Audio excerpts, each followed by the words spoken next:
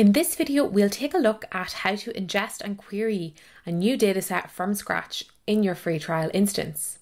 And the first step needed is to build a database. So let's do that.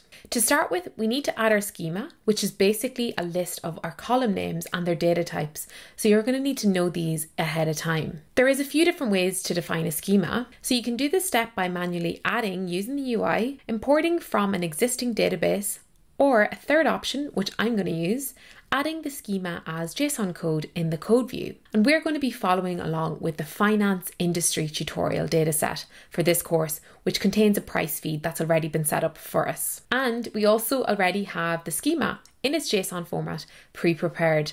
So let's grab that from the tutorial and copy and paste that to our code view. And you'll find this tutorial linked in the below notes. So now you should see that that's defined 3 tables: trade, which we're going to use to store data from a real-time price feed; close, which is for a historical data file; and a table that is going to be used to store analytics, and that's going to be derived from the first 2. But for the quick start, we're just going to focus on the trade table to start with. Now you can see we have all our column names and data types here, as well as a few extra features like attributes, table types, and sort settings. And we're going to go into why we've chosen each of these, what they mean, and how you can determine what your settings should be for your data set in the next module in the course. But for now, at a high level, just know that they're simply settings to determine how best to store your data. And the ones you're going to choose will depend on a mixture of factors like your expected data volume, structure, and the user query patterns. So we're going to give the database a name and select save and click deploy. So here we get a summary of resources that will be used, and we're going to go ahead and deploy with those. The status button up here will tell you what stage the deployment is at, and you can hover over it for more details. And when it shows us ready, that's it. Your database is ready to load data to. Next, to ingest data, we're going to use pipelines. So let's add a new one now. And you can see we have a number of options on the left, and we can use these in our pipeline. Now for this tutorial, the upstream data is a Kafka feed. So let's drag in that Kafka reader node and enter the broker name and topic. We also need to pass the authentication credentials for this feed, and we can do this in the advanced broker options section. And this is all detailed for you in the tutorial, and you can get the 4 key value pairs that you're going to need to add those and select apply. Now, what I like to do is run a quick test deploy of this pipeline to see if we're getting incoming data. So let's hit quick test and then switch to the data preview tab to see what's happening. So very quickly we can see we're getting some data and it's in a JSON format. So I'm going to go ahead and choose a decoder JSON node to transform it to KDB. We can leave this option here unchecked and select apply. Then I'm going to join these 2 nodes together and run quick test again. And now we can see something that looks more human readable, and the data is now parsed into a KDB dictionary with column names and values for us. Now I want to transpose this to a table. So we have the columns on the top and the data records in the table rather than the other way around. And I'm going to use the function map node to do this.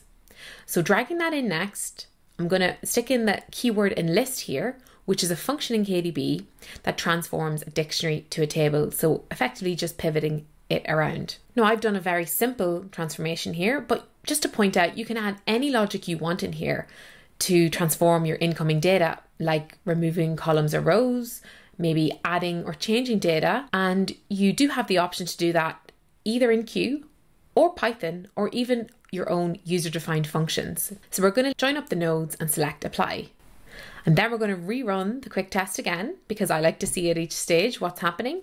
And I can see now I have my incoming data how I want it. And this view below is just showing 1 record in the data feed. Next, I'm going to use the apply schema transform node.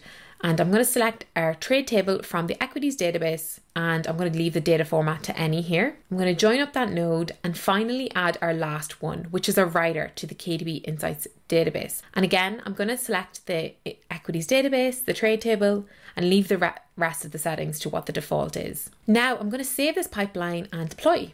And you probably noticed that we've got some system notifications popping up, and these are really useful to tell you the health and status of your pipeline. And we can see we're getting one now which says our pipeline is running, and you can see the full history of these by clicking on this icon. Okay, so now our pipeline is running, our data is loaded, what's next? So let's query it, and we can do that with the Query tab. And we can see we have the option of using either a query builder, SQL, or Q. And for now, I'm just going to use SQL to select some data back from my table. I do have to give it a variable name here and then select get data to retrieve it back. And now we can see we have data in our console below. We can view this data as a table. And also one of the coolest things, which I think, is that we can switch it to a visual tab and see how this looks as a chart. So there's no effort at all here, and this visual is automatically generated for us. So that's it for this quick start. In this video, we showed you how to ingest and query a new data set from scratch. We started by building a database, then we set up the data pipeline using Kafka, transforming the incoming JSON data, and then writing that to our table. And then we had a look at demonstrating querying it very quickly, but we'll be looking at that in more detail in later videos and all the options that are available to you. So I hope you can see how quickly and efficiently we are able to go from nothing to having real-time streaming data being loaded to a KDB database. And try the end of module quiz to test your knowledge.